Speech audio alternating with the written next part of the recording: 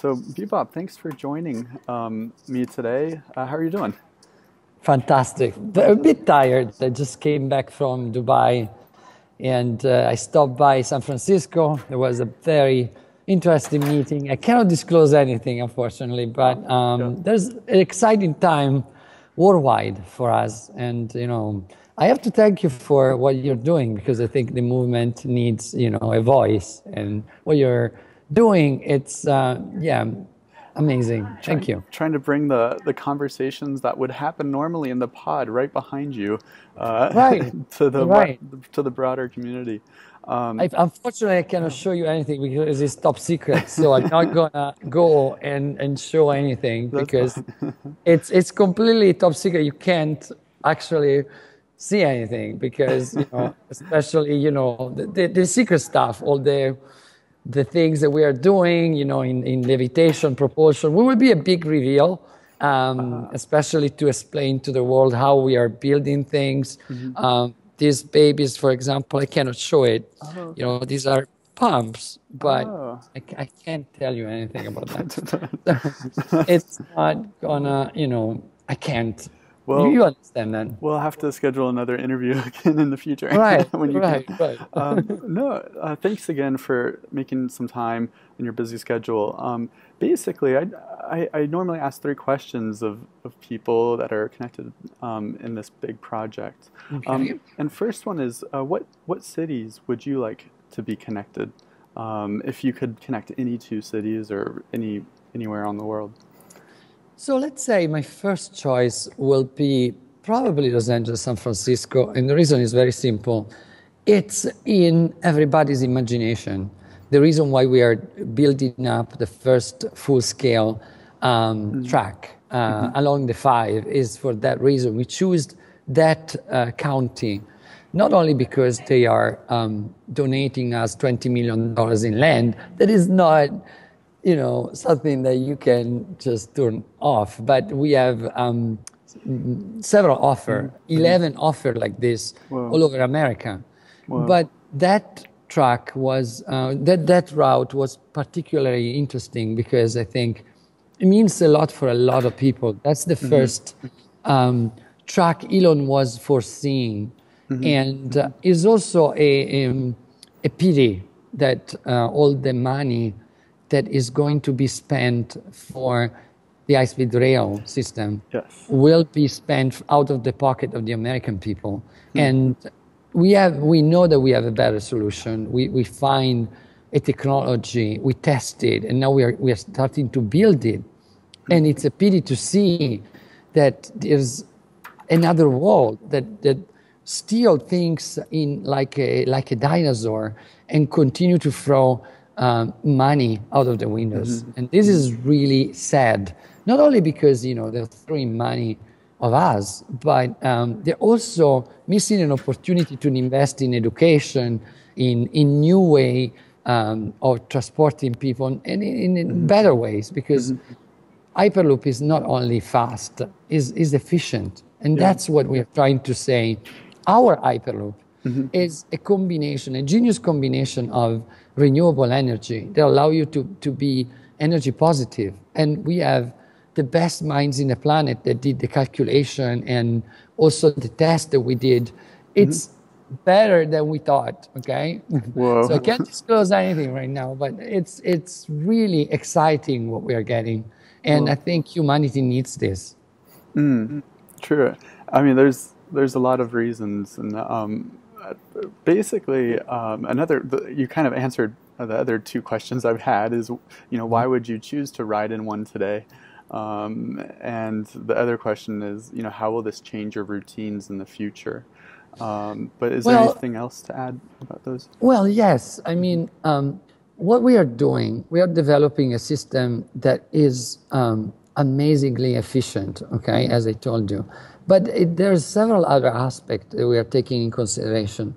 For example, being able to not disrupt the land by building it on pylon allow you to have an amazing way to also engage the owners of the land, because you're not going there anymore saying, oh, we just take out your land, or we bifurcate your territory, and then to access to the other side, you just do 5 miles. Who gives a shit, right? No, it's a very efficient way to build. And also we are looking with different companies in the world, like, Fraunhofer Institute in Germany, or MIT, or several companies that develop amazing stuff, like, how to collect dew from the air and transform it into water. Why we are doing this? Because we are hippie? No, because it's so important now to think about transportation in an holistic way. We should start to think, how do we impact the land? Is it sustainable? What are the repercussions of the animals that are living in the ecosystem there? So we started to embed these concepts into our design. And this is so important, because we can't continue to build that shit that you see outside. The transportation is broken as we consider it, right?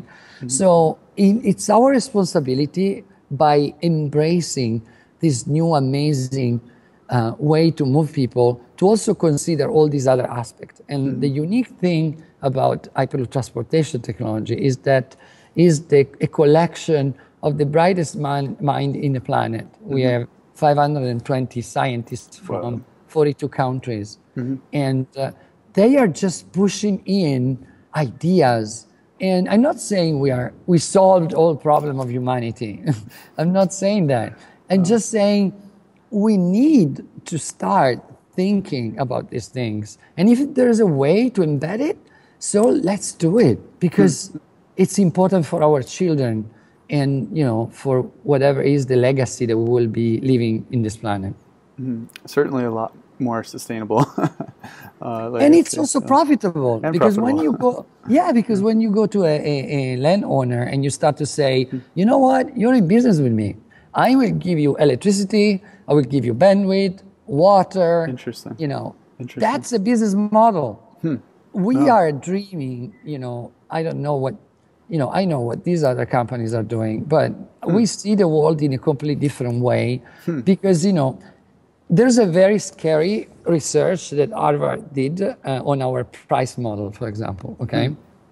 So it says that from $70 to $130, the ticket price between Los Angeles and San Francisco will not diminish demand.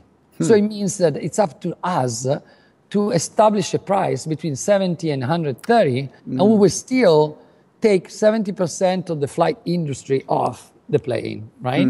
So if you are us, okay, in a traditional way, you just say, oh yeah, let's just fuck tons of billions of dollars and just fuck everybody else. It's not the point. The point is that if you have a healthy company and you can create a model that maybe is, still generating money, and it's an enormous amount of money. I mean, when you are dealing with this kind of project, you're dealing with billions of dollars. So what else do you want to have? I mean, how many cars can you buy, or how many things, We need to reconsider completely how we create companies. And we are trying to make this a system that will allow people to travel for free. And not because we are hippie, but because it will make a lot of money anyway. Well, you understand what I mean? That's a huge shift in minds. We're trying. Yeah. So the other companies, I don't know what they're doing.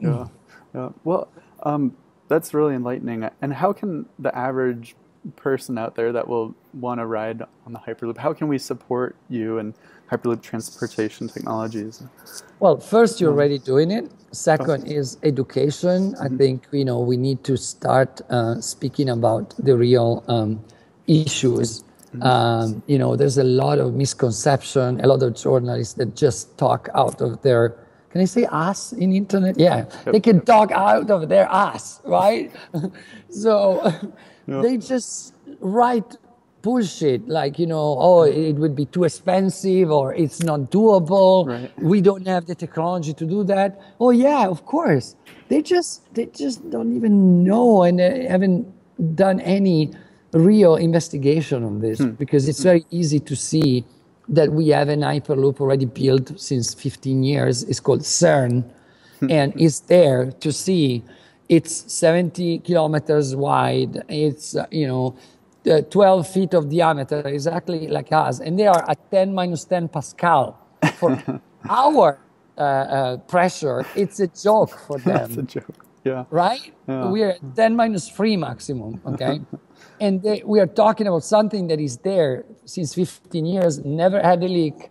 It's perfectly functional. He's discovering all kind of new science, from the boson to, God's particle and so on, what we are seeing every day. So why they are talking like this, just to make an headline? I think they're doing a very bad service to humanity. And we need to start create a movement that basically starts to talk about the real thing and the real opportunity. And the third thing that you can do is basically, if whoever is looking at this video and is a passionate person, professional, you can be an engineer, an architect, an artist. We have also a video and audio team that is working on amazing stuff. We'll come out with some real cool stuff. Awesome. And we are creating, it's not a company anymore, it's a movement, right? So I was just saying about the other company that, they should choose another name, because it's very confusing. I mean, how can you possibly think to incorporate your company after a year and a half that you have another company with the same name? It's not even legal, but I'm not, we're not, I think we preach radical inclusion. Yeah. So as much as I can, I will try to just persuade them to change the name, and it will be the most, logic thing to do. Yeah. But anyway, except this, I think, we are creating a magic movement all together, including them. And we are all perceiving the same thing. And it's amazing. Yeah, it really is. I guess all ships rise with the tide. Yes. It's just gonna be a cool movement.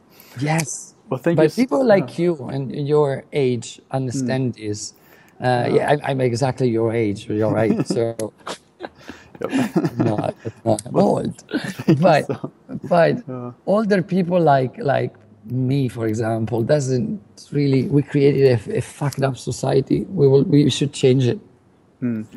Well, I'm trying. Exactly. I'm trying with one interview at a time, one Hyperloop conversation at a time. One interview at a time. And I'm so lucky to be able to manage my company by traveling, because this new way of being collaborative, it's amazing. It's amazing. It's so different. Yeah. Well, thank you so much, Bibop. I look forward to following HTT in the future, and it's just going to be awesome. Thank you for doing this, okay? Whatever.